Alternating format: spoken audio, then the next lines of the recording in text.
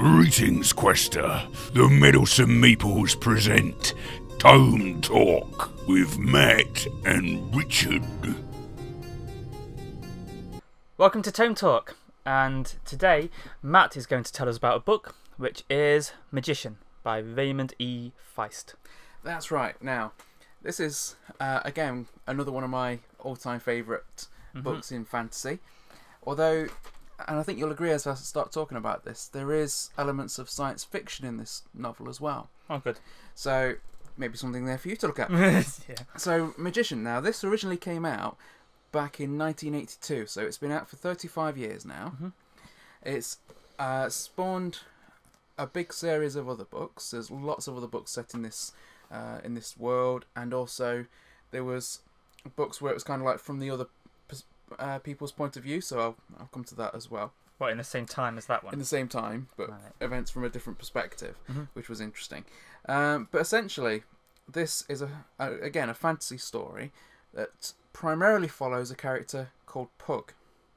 Okay, now it starts off with Pug being an apprentice to a magician called Kurgan. Okay. Now, their lives are suddenly sort of really disrupted because the kingdom is invaded, but by aliens from another world.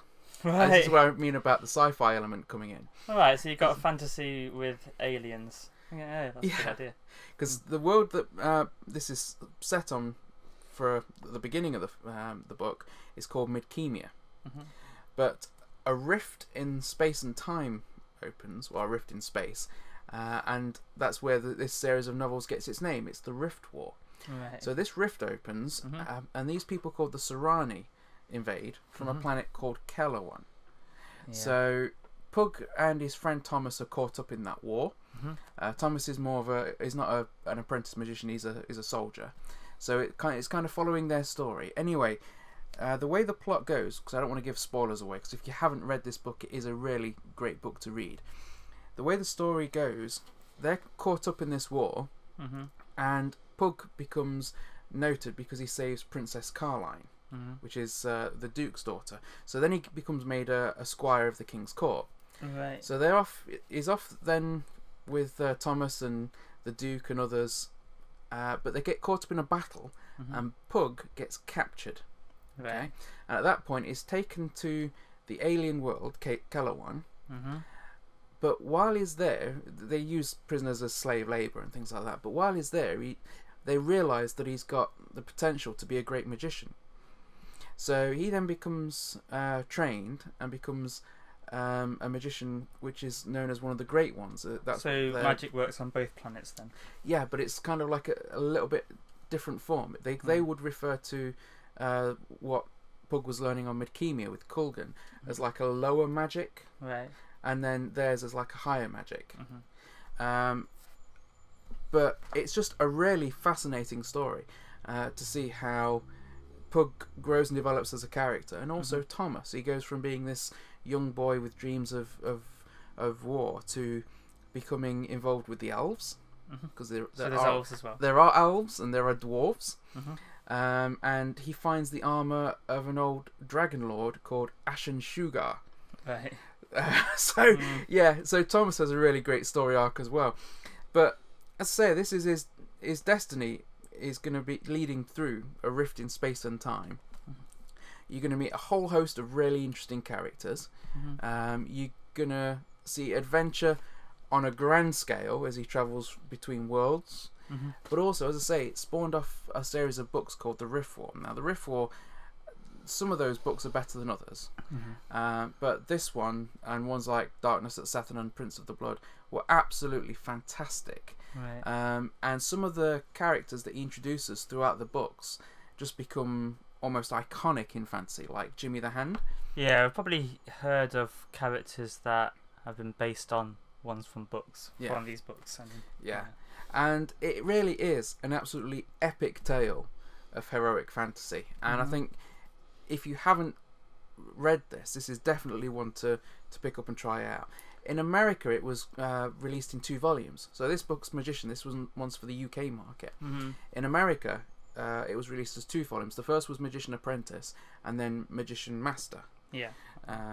which I always thought was I was a bit surprised that they released it in 2 volumes over there, because it's an American author, but only in the 1 volume for the UK. But it is a complete story, so it is better, and I prefer it as one solid book. But also there was a comic adaptation of this by Marvel Comics. Right. So obviously it was a story that was good enough that got the attention of Marvel. And I just think it's one that's really worth checking out. If you love fantasy at all and you haven't read this, then this is definitely one to have a look at. And as I say, the progression of some of the characters is excellent. As I say, writing style. As for the writing style, one of the things that I sometimes find with certain fantasy authors is they spend absolutely ages depicting or describing a world and painting, word pictures. And as the heroes are travelling along, you can have a whole book about the terrain that they go. A whole couple of pages about the terrain that they're passing through.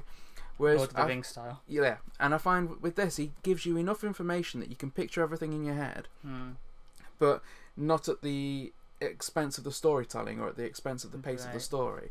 So I really do think that that's very well done. Yeah, because in a book that thick, you don't want the pacing to be bad, do you? No, it is a thick book. I mean, there's about 820 odd pages, around 830 pages in this book, so it is a big book. Yeah. But it doesn't feel like a big book. No. Because the story is progressing so fast, and the characters are jumping off the page. And I do feel as well that if a book is good enough that it can spawn an entire world, then obviously the writer's onto something, because a lot of stories, a lot of worlds are good for 2-3 books, but they lack the depth to keep exploring different aspects of that world. Yeah. Whereas he's managed to do that. And also other writers, as I say, he wrote a series with Janny Wirtz, which is another well-known fantasy author. Yeah. And they wrote a trilogy about the Empire, so it was like the same time period as this book, and actually some of the events in this book appeared in, I think it was the 2nd book of the Empire series. Yeah. But that was all focused on a lady called Mara, who ascended to rule her family house, because it's quite a feudal system that the Kellawans have, both in this and in the other stories. Very much, when you read it, kind of taken from like an Oriental Japanese feudal system. And that was quite an interesting choice that fit their society, their views on honour, behaviour and warfare very well. But she becomes the leader of a house, and so you've got the same events going through this. Because is that one called Flogging a Dead Horse? Actually, no, it's absolutely brilliant. It's very widely critically acclaimed. Actually, Heather's read the first couple of books in that trilogy, and she absolutely loved it. And she's not even usually into reading fantasy, but it's more from the political point of view. It's similar to, because in a lot of fantasy it tends to be European medieval kind of thing, and I know in the Final Fantasy genre, oh no, that's completely different, but for a few games they went with Asian medieval, and it just seemed really, really weird, and it kind of weirded a lot of people out. But like you say, it's a bit of a just different perspective, isn't it? So if it's got basically both in that, then it's got like the Western feudal system and the Oriental as well. But as I say, when you look at the series, the Empire series with Janny Wirtz, it's the same time period, but it's looking at it from, as I say, a very different perspective. Because you've got a young woman who wasn't expecting to be the ruler of her family, all of a sudden put in that position. Right. The family has been devastated by the war that's been fought, and effectively really weakened, and now other people are trying to take over the family's territories and effectively run her house into the ground. And she's got to fend off all the different threats to the family and the house, and it's a fascinating aspect, but it's not, like I say, it's the same time period. It's not just rehashing that story. It feels like a completely different book, but there are like a couple of events in here that she was a witness to, but even though it's the same, it doesn't feel like you're reading the same thing, because you've got her perspective put across so well. But Yeah. again, going back to this book, it is sometimes interesting to get a book where you've got the young ones and you get to see them growing and developing as a person. Mm-hmm. And by the end of the book, they're very much a different character to the start, Like a coming of age story. Yeah, In and a different world. and I enjoy that if it's done well. Mm-hmm. But what I do often find is that with a coming of age story, it takes so long to get to the interesting parts. Yeah. That Rebel you're without bored. a cause for a while, and then, Yeah, and then it's the magician. yeah. But with this, it doesn't do that. Right. You get into the action fairly quickly. The story progresses very well. It's well written, and I can wholeheartedly recommend this book. It's one of my absolute favourites, Magician by Raymond E. Feist. Mm-hmm. Yeah, I think we're going to spend a while getting through our favourites, aren't we, really? For a while, anyway. Yeah. Well, because we both have got quite a lot of old favourites. Yeah. Well, we've both read a lot of books over the years, haven't we? I mean, this, as I say, this was released just a couple of years before I was born, and before you were born. But so I've got. I remember it a little... bit more than you do because a few weeks before you were born. Those extra 13 days which make such a difference, doesn't it? Yeah. You know. But it was books like this that I read when I was a kid, and that made me love fantasy and fantasy storytelling. Right. But as I say, it's because of that element of a war between the peoples of two worlds. It does have a sci-fi feel to it as well. Yeah, I feel. Yeah, that's good. So, as we say, if you haven't had a look, be sure to check that one out.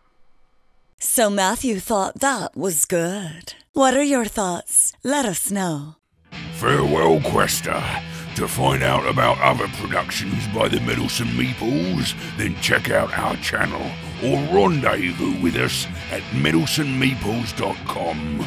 Until next time, Quester, farewell and keep thine axe sharp.